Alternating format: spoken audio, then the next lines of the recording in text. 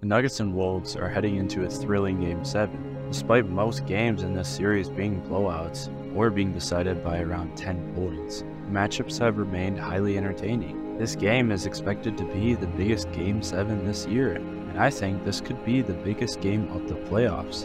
The Nuggets and Timberwolves have to be the two best teams in the West, and with the East not very good, the winner of this game could win the NBA Finals. In this video, I'd like to talk about the Game 6 for a little bit, then I'd like to talk what we can expect out of this Game 7. Now first, Game 6. Some defensive strategies and adjustments. Well, we saw more double teams on Jokic, forcing him to pass the ball more often. Jokic still managed to score, but his teammates missed several shots. Justin Holiday and Michael Porter Jr. had some makeable shots that didn't land, partially due to the closeouts by Conley and Jaden McDaniels. The Nuggets struggled with the three-point shooting, and Anthony Edwards' increased defensive pressure on Jamal Murray was very noticeable, and the Nuggets were held to 70 points. In the regular season, they score 114 points per game, but they held them to 70 points. You don't see that often in the NBA. But it wasn't just the defense, it was the offense for the Wolves too. They put up 115 points. The Wolves handled the Nuggets double-teamed well, with Conley's presence as an extra ball handler being crucial.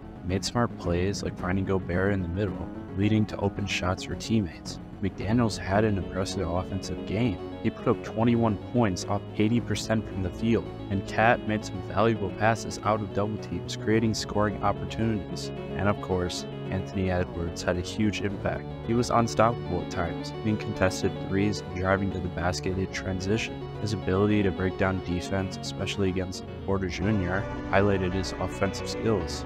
In this game, he also had a good game, putting up 27 points off 47% from the field. It may not have been his best game in the series, but it was still really good, and he didn't need to do much when the Nuggets were getting blown out by the Timberwolves. Now, a few things on the Nuggets side. I want to talk about Jamal Murray, who had a really bad game. He only had 10 points, and he shot 4 of 18 from the field. Christian Braun didn't do good, and it seemed like it was most of the role players just couldn't get going. When you put up 70 points, that's what you expect. Jokic had a bad game, but by far the best on his team. He put up 22 points in this game off near 50% shooting. Nuggets as a whole shot 30% from the field and 19% from 3. Now, let's talk about Game 7. We haven't seen many close games this series, with the closest game probably being Game 1, where it was 106-99. And in this game, the Wolves just went away with the lead and took the game. In Game 1, there were 14 lead changes, which was the most we've seen all series. Other than Game 1 though, this has been mostly blowouts. This series hasn't been that good, but it's Game 7, so I think this game will be the best game of the playoffs.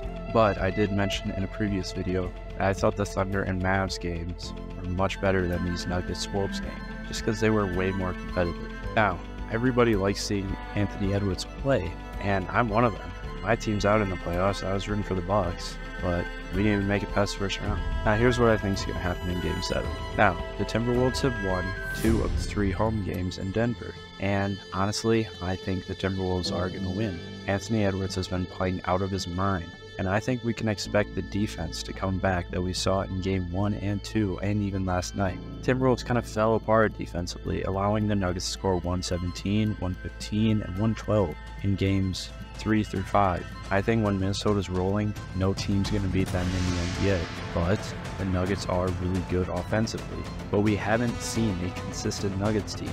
I mean, it feels like they're either putting up 80, 70, or they're putting up like 120 points. I believe this could go any way, but the team I'm rooting for and the team I do believe is going to win is the Timberwolves. Now, if you did enjoy this video, like and subscribe would mean a lot. I hope you guys are looking forward to this Game 7 because I think this is going to be one of the best games we've seen in years and maybe one of the most watched games in years. And if you have any suggestions or any comments of a video I should make, let me know in the comments and enjoy your guys' day.